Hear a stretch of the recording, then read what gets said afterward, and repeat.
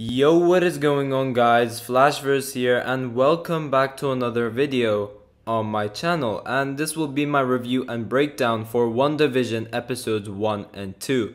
I'll be going over the episodes bit by bit as I give you guys my overall thoughts on them, and I will also be going over some Easter eggs and some theories that I have as well. But before I go over anything, however, you guys don't forget to drop a like on the video and subscribe to the channel so you are aware of more Marvel content coming your way. And spoiler alert if you guys haven't seen both episodes, because I will obviously be going over some spoilers since this is a review. So just in case you guys haven't seen the episodes yet, that is your warning, so click off the video right now if you haven't watched both episodes. Now, WandaVision was a very interesting way to kick off phase 4 of the MCU, since it is a different aesthetic to your typical MCU shows. So we have this like sitcom style, which I loved, but it is very different because for the Marvel we are used to, it's like incredibly action packed, full of superhero stuff, whereas this, it is totally different. We kick off the episode with nothing explained in regards to where they are, where both Wanda and Vision are, so we have this mystery being established which leaves you so intrigued. But we have Wanda and Vision basically getting married, they move into a new home, and they're pretty much living a perfect life. Something we never saw Wanda have, so it was great seeing that. Like, this is probably like our first time actually seeing Wanda being happy, because she's been through a lot, so seeing this was just great. Now, this episode is packed with tons of hilarious stuff, and one funny scene we had was where Wanda is playing around with the plates with her powers and she accidentally hits Vision on the head, and the two of them just like, start cracking jokes on each other, which I loved. And the two actors are also like acting like they're in some like sitcom world as well, so that is something I really liked as well. Like, it feels like it's actually like a sitcom thing you're watching in like the 1950s. And we have WandaVision asking Wanda about the heart on the calendar, as he was confused about it. And again, it's just so much fun. We have Wanda going like, "Oh, how have you forgotten?" And Vision was like, "Oh, I'm incapable of forgetting stuff." And then Wanda basically proves Vision wrong. Their facial expressions as well, like the way they're acting, as I said, is such a sitcom environment, and I really liked it. It was so much fun. It's just so different compared to your typical MCU stuff. We then have Vision heading off to work, which was quite weird to see. We have Wanda basically being like that house lady pretty much. And then after Vision heads out of the door, we have Wanda like glancing on the calendar again in a state of confusion almost. And it seems like she's suspicious that something is actually going wrong about where she is. Or is it that everything is going according to plan? We then have a new character being introduced, and that is obviously Agnes, and she's basically Wanda's neighbor, and she's visiting Wanda and congratulating her about moving in. And once again we have Wanda cracking jokes on Vision again, so we have Wanda saying like, "Oh, I assure you I'm married to Agnes," and she's like, "I am married to a human one." So that was pretty funny as well, because obviously Vision is not human. But the character interactions between everyone is just so different to what we normally get. I just love it. It's really cool. But you do see that there are these like small puzzles that Wanda can't put together. So when Agnes asks like, "What are the two celebrating?" she has no clue. But then she uses like an excuse of like an anniversary, and again she has no idea about what's going on. She's like, "Oh, it feels like we've been together forever." So there are these questions which she just can't get answers for a reason, and we do find out why during the end of the second episode. And Agnes was giving Wanda plans to surprise Vision because it is their quote-unquote anniversary. She made like this smirk on her face, almost like she's planning something, but let's just say that goes wrong. But we then head off to Vision, and he is at work, which was very awkward to see, because we have never seen these two characters do what they are actually doing right now in previous MCU films. So we have Vision like completing these tasks that he has really quickly, and he uses his like powers to do so. And we do have like an employee in a state of shock, and he's like, "Oh, that was fast. How quickly did you do that?" We do also have the same thing going around with Vision, where he has no idea in regards to what he is actually doing, and he doesn't know because He's never done these stuff before. In fact, he's pretty much dead in the original reality. So this build up in mystery was awesome, and it really kept me intrigued. And one really hilarious joke was one of the workers with Vision is like, "Oh, you're like a computer." And we actually had Vision getting triggered by that, which I love, because Vision is obviously a computer. He is not human. So Vision was like roasting him. He's like, "Oh, I'm made out of organic material just like you." But we do also get answers about the calendar, and we find out that Wanda and Vision will be having dinner with Vision's boss, Mr. Hart, I think it was. So he'll be having dinner with both Mr. Hart and Mrs. Hart. And we then cut to Wanda planning this perfect dinner with Agnes, as it is, quote unquote, once again, their anniversary. And we had Agnes giving her those, little tips in regards to what she should do. And then we have Vision calling from the phone and reminding Wanda that they have dinner tonight with the Hart family. And still, Wanda has no idea about what's going on, and we have her disagreeing as well, because obviously she doesn't know that the Hart family are coming to the house. She thinks it's just him and her doing this dinner.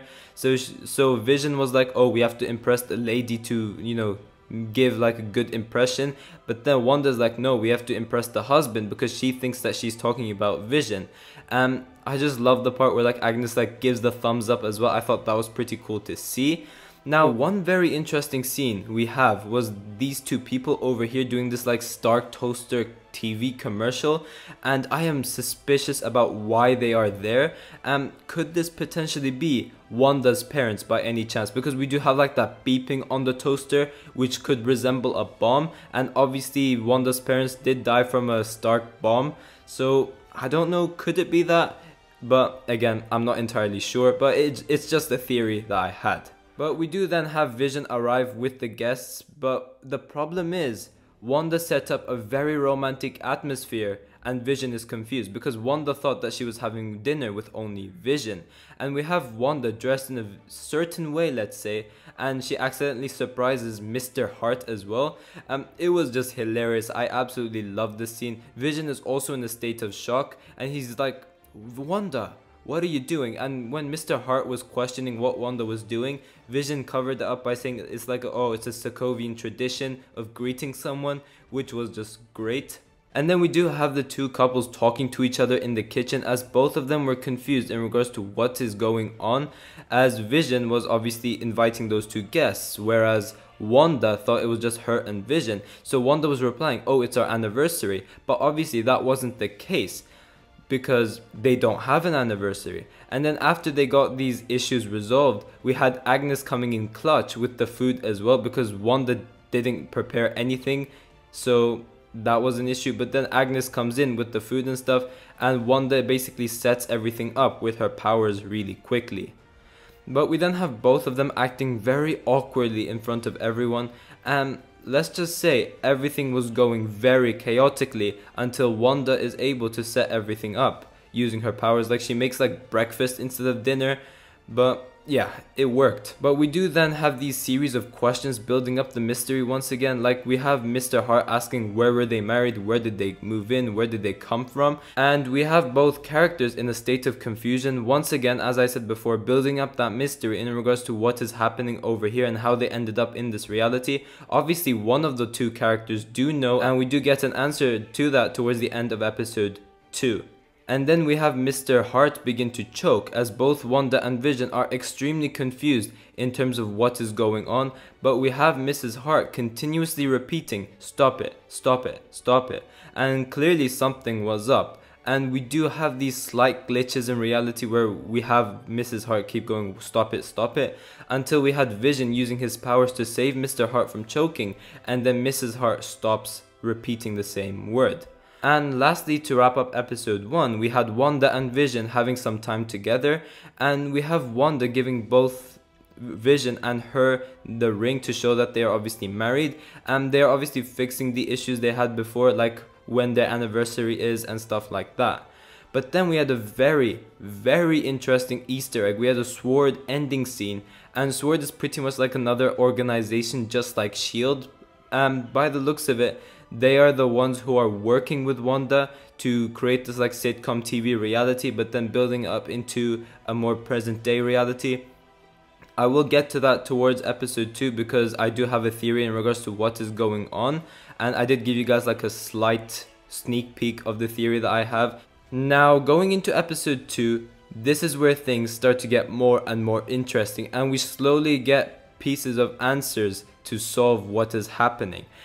We start off the episode with the two couples in bed, and Wanda wakes up as she is afraid of the noise that's happening outside, and that is obviously until Vision takes a look, and then Vision starts to get afraid of that same noise as well.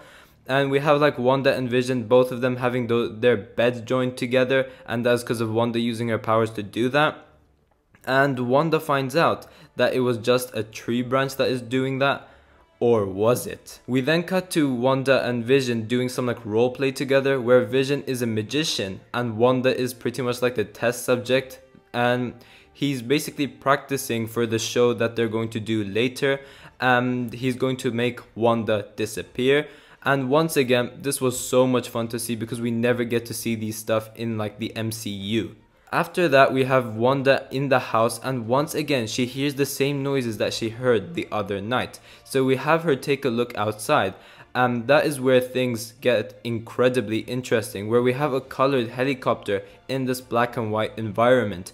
The mystery kept on building up in regards to what is going on, and obviously she is aware about what's going on. She knows these problems that are occurring in the fake reality, because let's just say she is the one that created this reality after all. We then have Wanda and Agnes head to this pool club, and Wanda is trying to fit in as she's copying the actions of like the other people, but she ends up acting so weirdly in front of everyone, and she's basically just embarrassing herself. But we do have, as far as I'm aware, that is Monica Rambeau. I'm not entirely sure, but she is obviously the girl from Captain Marvel. She also is acting weird as well, just like she has no idea what's going on. Now she does introduce herself as Geraldine, so I wasn't really sure if this was actually Monica or not, but it could be that her memories were just erased and she just has no idea who she is. Maybe that is something that's happening, but again, I'm not entirely sure. We then cut to Vision at this neighborhood watch meeting, and everyone was staring at him in like a weird way, like what the hell is this guy doing over here? Just like Wanda, we have Vision acting very strangely in front of everyone as well. It does such a great job in showing how differently these two characters are compared to the actual environment. We have Vision choking on gum, and because he isn't a real human, like the mechanics inside of him start messing up, which was quite funny to see. But once again, we have this mystery getting more and more intense, and we have this radio which starts to act weird as well, and someone starts communicating with Wanda in this reality, where they ask Wanda, "Who's doing this to you, Wanda?" Until the radio just blows up. I love it. It just, the more and more you go, it just leaves you wanting more, because you're so intrigued about what is actually going on over here. You just want to get to the end of the episode, and when you get to the end of the episode, you actually want more of it. But we do also get the same TV commercial people again, with the ticking watch this time, so it leaves you wondering who these people are as well. Although it could very much be the theory I alluded to earlier, it may not be as well. It could just be a sitcom commercial. I'm not entirely sure. We then head to the stage show as well, where Wanda and Vision prepare for their magic show, but the problem is the gum starts affecting Vision, so he's acting like he's drunk in a way. But we have Wanda trying to explain what is happening around here, like how off this place sounds. But it is time for the two of them to go on stage, so they can't really properly talk to each other about it. But because of what's happening to Vision, everything is going chaotic, and they're just embarrassing themselves on stage. We do have Vision using his actual powers to shock the audience as well, and Wanda is using her powers to explain to the audience how something they can do is possible in this world, because obviously these people have no idea who they are. They do not know that these two characters are parts of the Avengers. So when Vision starts flying, Wanda like ties him with a rope while using her powers, We have Vision phasing the hat inside of him as well, and we have Wanda covering it up with mirrors, things like that, and it amazes the audience, and it was really cool to see. It was so gripping and just so entertaining to watch.